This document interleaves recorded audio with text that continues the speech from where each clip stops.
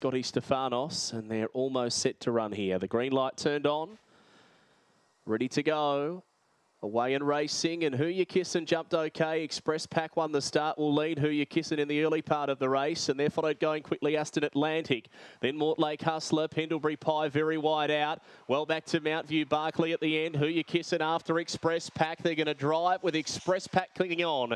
Express Pack made all, won it by a half, beating Who You Kissin'. Third, Aston Atlantic ahead of Braston Miss, and then Mortlake Hustler running on at the end. Clear over Pendlebury Pie, Mount View Barclay and Lucky Jean, one of the last ins. 16.96 all of the way for Express Pack.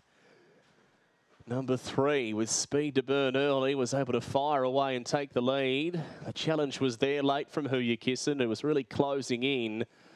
The credit, though, of the leader, Express Pack, was just able to pin the ears back and